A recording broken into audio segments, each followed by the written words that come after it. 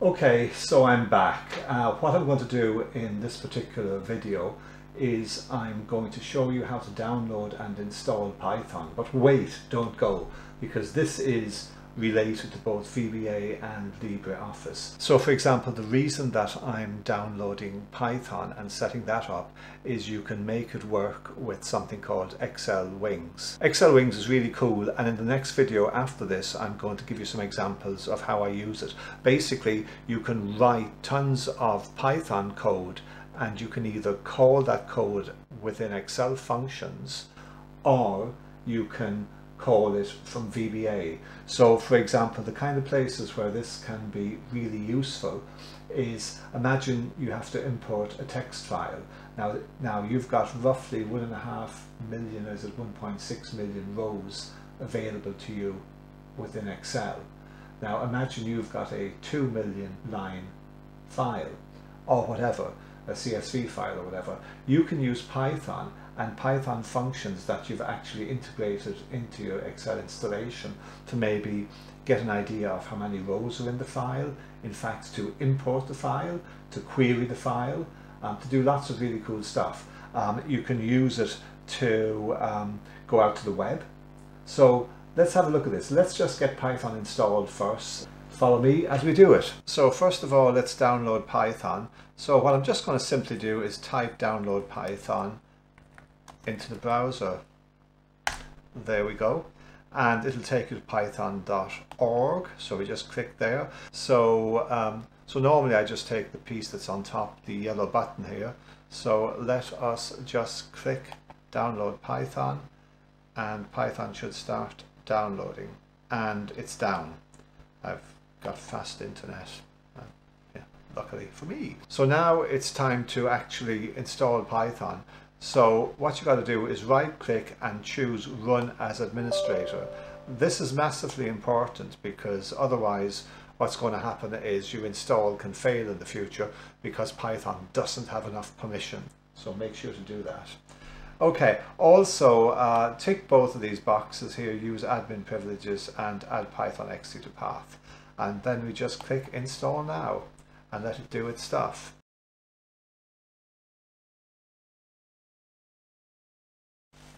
Now a trick that I've just discovered recently is you can figure out where your Python installation is by typing into your MS-DOS prompt, where's Python. So just let's have a look here. That's looking good. I'm going to click close.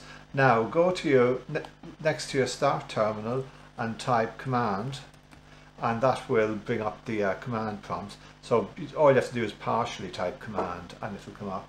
Just press enter and you've got your terminal. So what you can do now is type where Python. Now what we've got here is we've got two installations of Python. The one that's been installed is the one I'm going to highlight now. This other one I think is one that came with Microsoft, but I wouldn't use that because you don't know why it's installed. This is the one I use, which comes from python.org. And so it'll be users, your username, then app data, local programs, Python version number, so Python 3.11 in this instance, python.exe. So what I'm just going to do, just as a matter of interest, is I'm going to copy that to the clipboard. So if I go to the Explorer window and I do Control V, I can paste in the path. So now we have the path to where Python is saved down here as well, which can be useful. Okay, and what we're going to do now is import some packages, and these are packages that are quite useful. So I'm going to import pandas, which is a data science package, but very useful if you're working with Excel, because what pandas does is it enables you, it's part of Python, it enables you to effectively open, shall we say, spreadsheets in memory, grids. So you can open a memory variable called a data frame and you can manipulate it almost like a database. So it's very useful. So let's just do that first of all. So what you do is you type pip install pandas, enter, and we can see that's worked just nicely. I'm just going to maximize the window, and it's still installing the package. Now what I've found in the past is I've had errors when this has occurred, and that was because I did not install Python with admin privileges. So everything should be okay here once you have admin privileges. And there we go, it's all installed. So the other package that I'm going to install, which you may not use as much initially, but one of the reasons, as I said earlier, that we're doing this is I want to demonstrate xlwings in another video. We'll just get this one done first, and it'll be the next video I work on. Hopefully it'll be out within 5 days of this video. Now, so more than hopefully it will.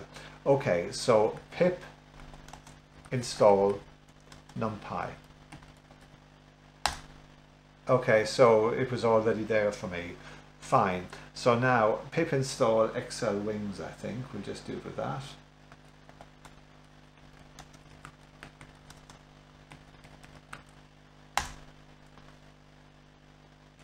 And that's done. Let's just clear that screen.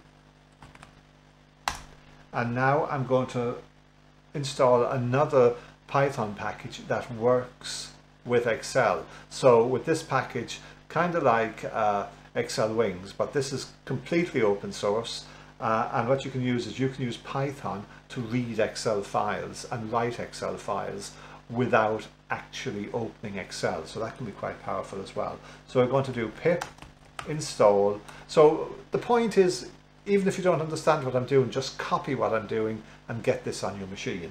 Pip install what is it, OpenPyXL.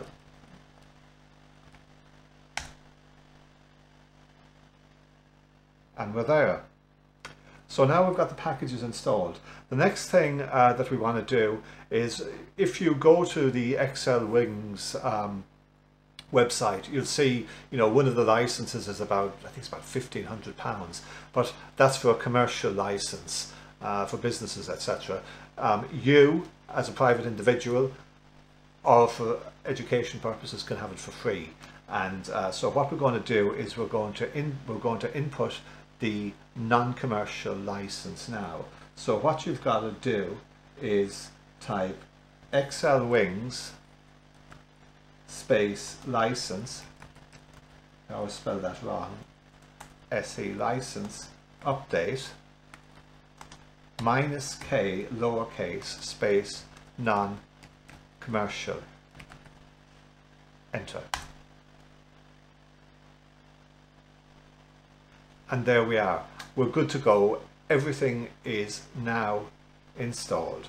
So one way you can test your install is if you type py, and you can see we've got a Python prompt. So I can just say print hello world, for example.